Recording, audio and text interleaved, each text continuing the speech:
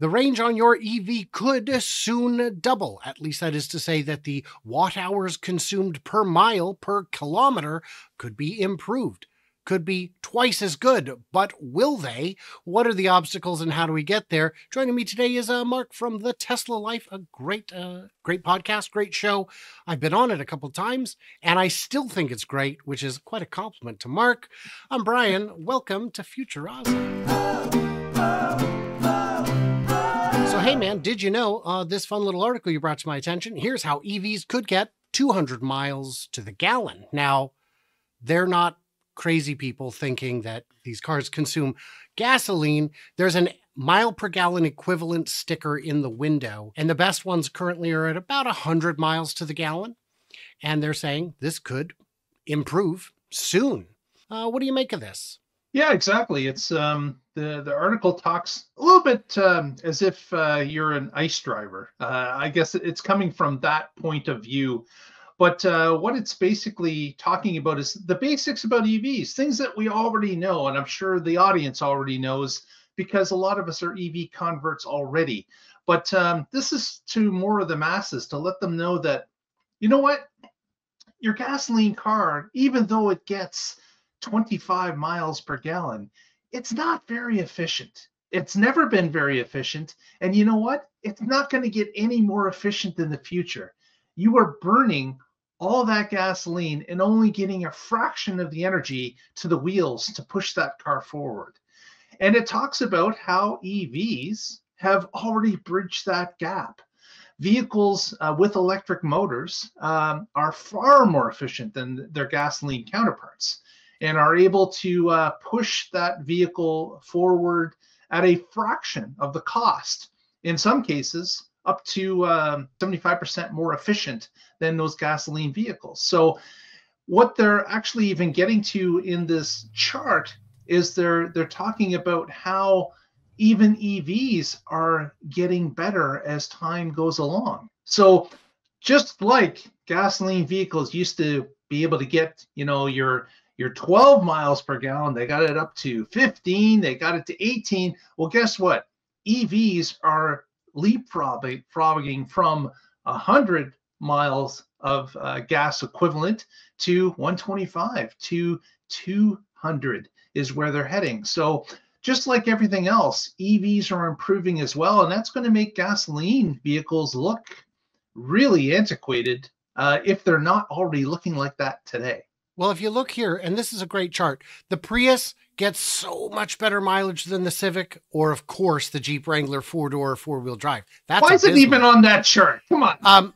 For comic relief, to show you just how bad some new vehicles are.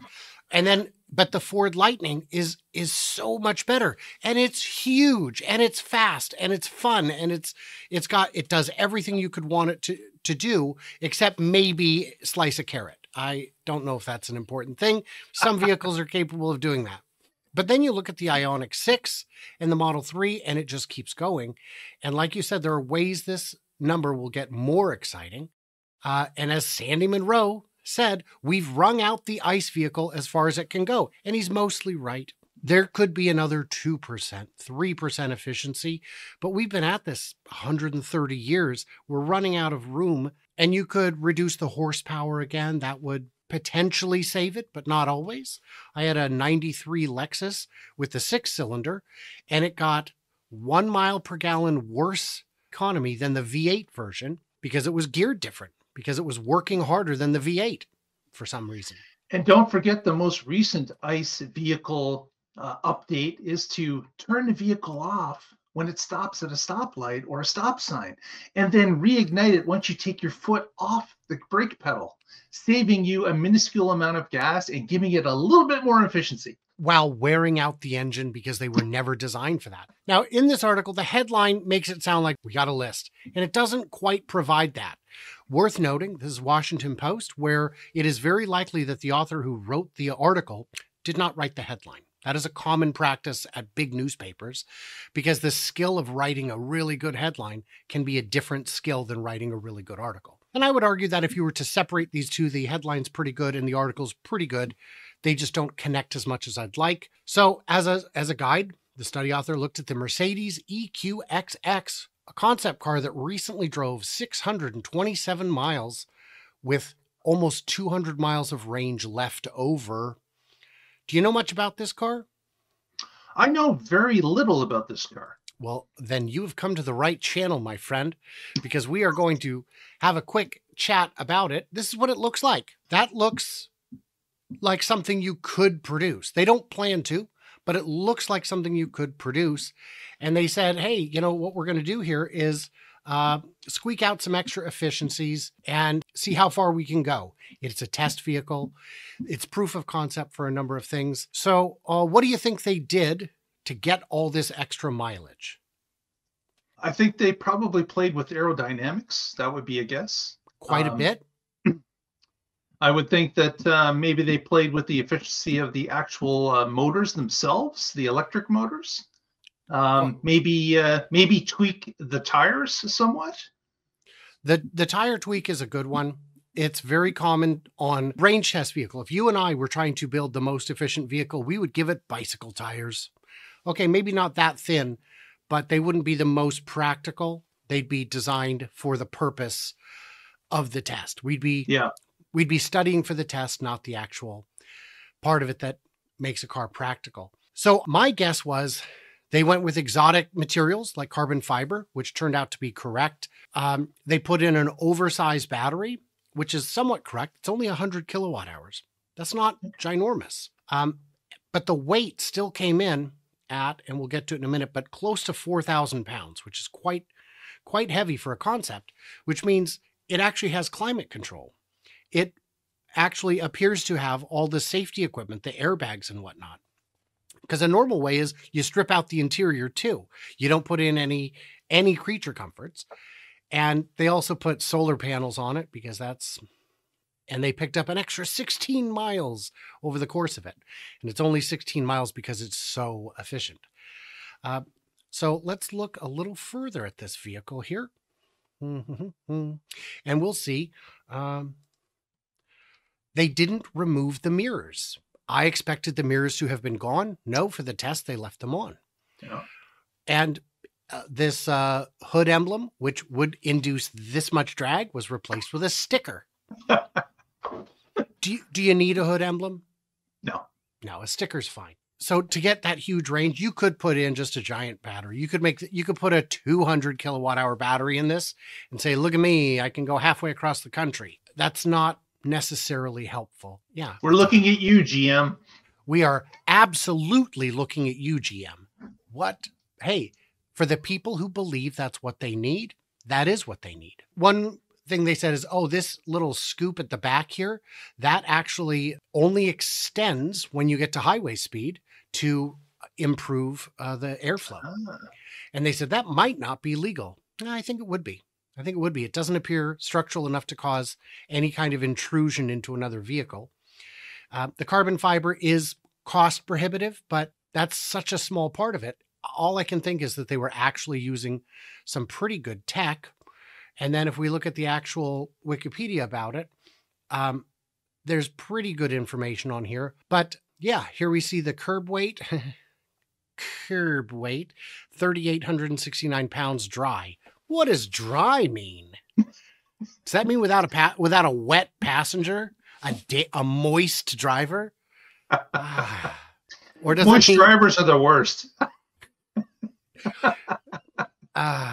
Yes. What is the airspeed velocity of a fully laden model EQXX? What if they flew in tandem? Well, this is a European one. We know that much. So we've got that settled. The European one. Absolutely. Mm-hmm. Yeah. It's not an app, but I mean, it's close to Africa, but, now here are the compromises that they actually did, in part to get it. Horsepower, 200-ish. Would a Mercedes buyer accept 200 horsepower? I don't think so. Rear wheel drive instead of all wheel drive? Do you think that's not going to fly either? Nope. So once you add those back in, you've lost a lot of it. So what are some real world ways that we will get to 200 mile per gallon equivalent? We only need another 50% over some of the cars that are already on the market. What do we need? Thoughts? I think that we need a little bit more in the loss of weight of the vehicle. I think more recycled or material that actually weighs a little bit less, but still adds strength to the vehicle. Maybe carbon fiber, maybe some advancement in that area would be necessary. I'm thinking in aerodynamics, we're pretty well at the edge of it. Some a lot of these are. cars, a lot of these cars are slippery already in airstreams. But yes. some certainly like the Ford 150 Lightning, it's a brick. It still is a large brick, but there is form over function too. So you have to weigh these things. It's a brick with a scoop at the back. So there are manufacturers who have a ways to go left on aero efficiency. That should be a pretty cheap way to get some of it back. This Mercedes used some fancy shape to their side view mirrors. That apparently helped a bit. We've seen that also on the Cybertruck. Brian from I1 Tesla took a Cybertruck into a wind tunnel, a legit wind tunnel, where they measured the drag and found that mirrors on, mirrors off made almost no difference because they're so small and of a correct shape. So that helps. So reducing drag, some manufacturers need to do that more than others. Can you think of another way? You said lose weight. That always brings me back to the virtue cycle. If you can drop the car's weight by 10%, you now can use different brakes, different shocks, different wheels and tires, and drop another 5%, maybe 2% at least. And then it can cascade from there. Now you need a smaller battery. Now you can go another 5%. So I just thought of another way too. Yes. That of course is to ban moist drivers. I love it. I think you're onto something, and this time it might be mushrooms, but we'll find out. So any other ways? So we mentioned low horsepower. You could reduce the horsepower, especially for something like a robo-taxi.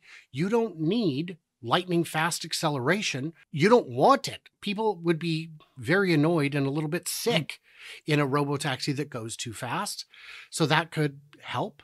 There's tire advancements that are happening currently, lower resistant tires that are still sticky enough to keep your vehicle on the road. So Goodyear, BF Goodrich, and others are working on that problem because they know electric cars weigh a little bit more than average cars, but they need tires that are resilient from wearing out prematurely. So there's a number of people that are working on that issue.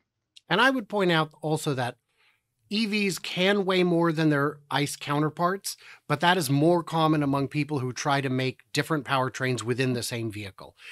If you're building a car that can be a hybrid or a gas or an EV, the EV is going to be the heaviest of the three. But if you look at the weight of a Model 3 and compare it to a 3 Series BMW, they're virtually identical. If you compare the weight of a Model Y to a BMW crossover like an X3 or X5, you'll find it's very close. So, and then of course the Model S is comparable to an S series, an S500 Mercedes kind of thing. So that helps. The biggest one, and it was in the article, was battery improvements. Energy density. Great. Let's get the batteries lighter. And I'm not complaining. I'm not saying get on it, you guys. Everybody is on it. And that's coming. We've seen the trend, and we have no reason to think it won't come.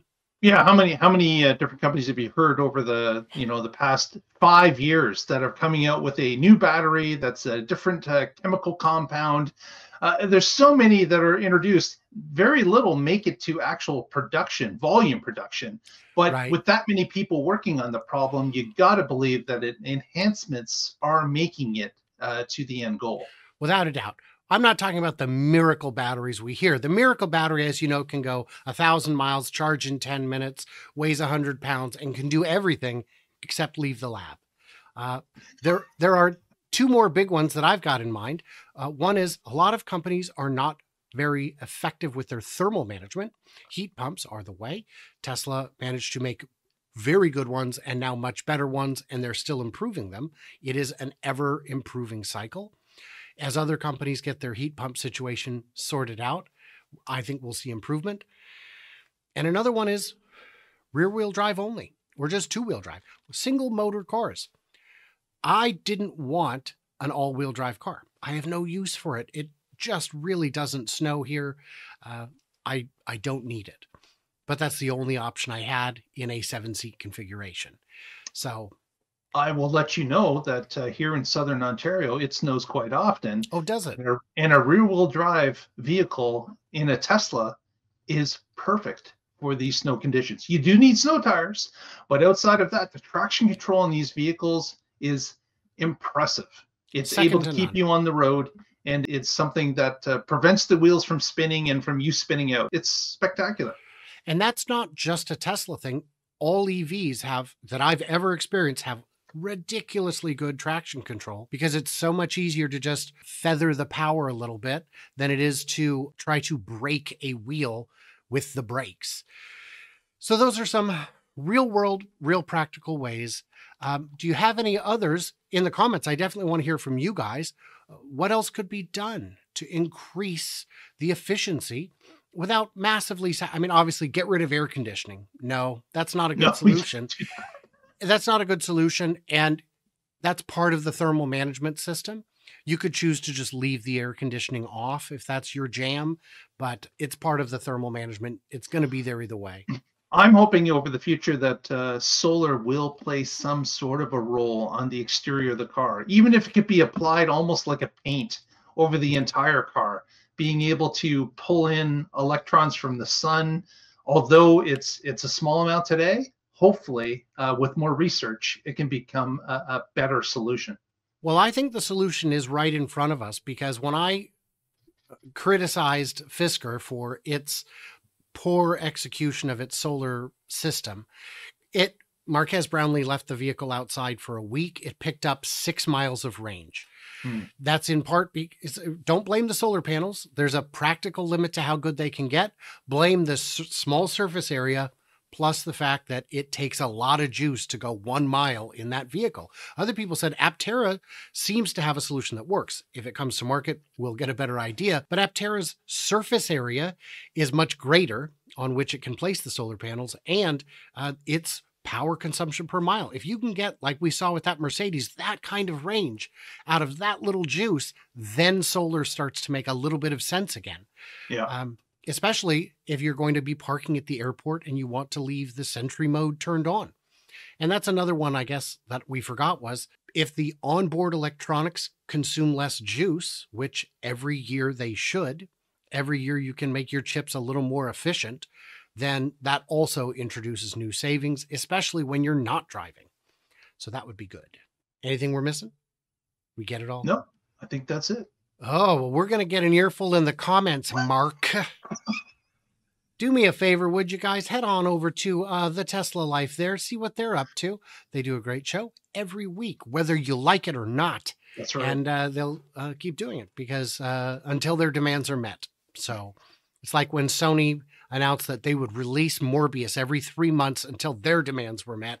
So we met their demands. We just did it because we couldn't do it again. So yeah, everybody else, like, subscribe. You know what you're doing. If you get a chance, maybe you could show some support. That'd be great. You don't have to. You can just like, subscribe, smack the thummy thing in either direction as you do. And stay tuned, stay juicy. And I cannot wait to hear from you clever robots on a 627-mile single charge road trip. Who knows?